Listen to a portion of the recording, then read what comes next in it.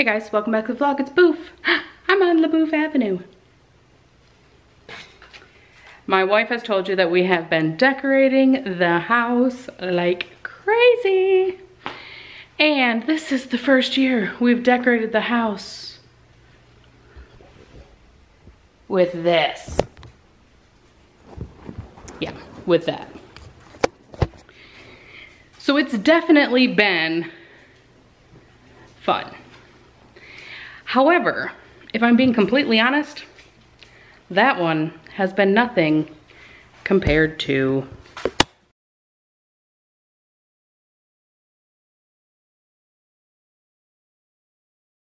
So today what I wanted to do was I was going to go ahead and show you probably my favorite part of the Christmas decorating, which there's so much to choose from, but I always have a favorite every year. This year, it is my Christmas village. So I spent all the time last night arranging everything, setting everything up so that I could film this tonight and show you what the village looks like. And in true Leboof fashion, something happened. And I actually came home and I was gonna fix it again. And I'm like, I'm gonna fix it. And then I thought, you know what? This is real life. So instead of fixing it, I'm gonna show you what happens to a Christmas village in Florida. We have what's called a category for Petunia Ann. And a category for Petunia Ann, who runs through a Floridian Christmas village, makes a mess. Please note that this Petunia Ann knocked houses off their foundations. Thankfully, the guy in the sled was just pushed off the side of the road. So it's not so bad, right? They will survive, okay? Now, also spared the majority of the fiasco were the kids playing with the snowball. Thankfully, they are still uprighted in one piece.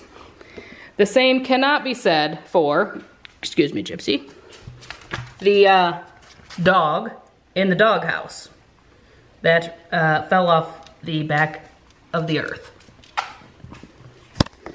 Now, all you flat earthers out there, that does not mean the earth is flat. It just means that my village is flat. Additionally, with this category for Petunia, this section of house and town was completely blown over. The trees, you can see, have been uprooted. The dog peeing on the fire hydrant, gone. The guy waving with his umbrella, there'll be services later for him. Additionally, the kids that were building a snowman next to the ice skating rink, they didn't make it.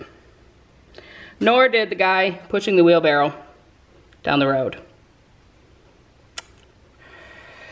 Not much can be said for the farm located in the village. The fences were overblown. My lone oxen has taken to smelling the chicken feet. It's the cowboy got drunk and fell over.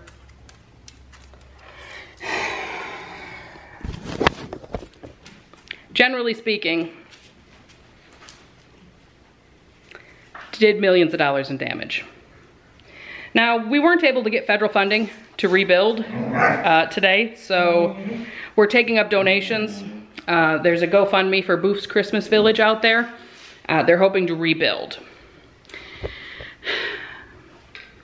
But as much as I thought I would be upset about the fact that that happened, I actually love it.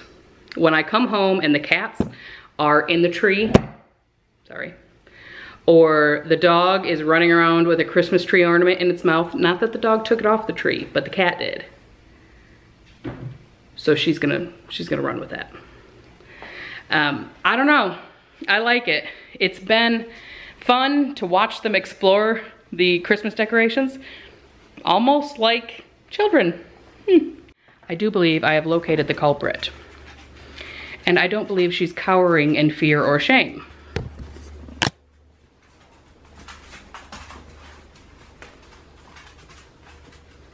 There is nothing cowering about that Tunia.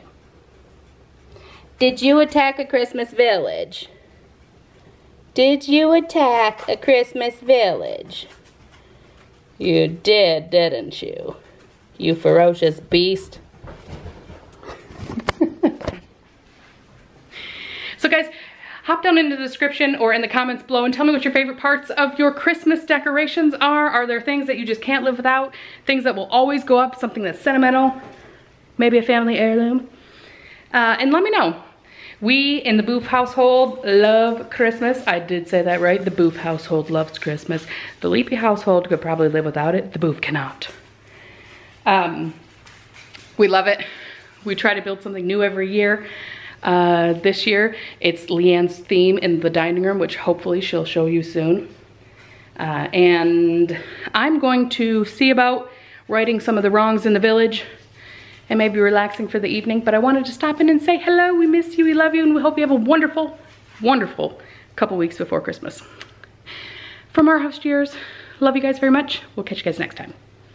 Bye. The poor, poor village. Look at it. Just look at him. That guy right there, all he wanted was to wave at the guy with the horse. Maybe he can be resuscitated. Look. It's a Christmas miracle. He's alive. And his little dog, too.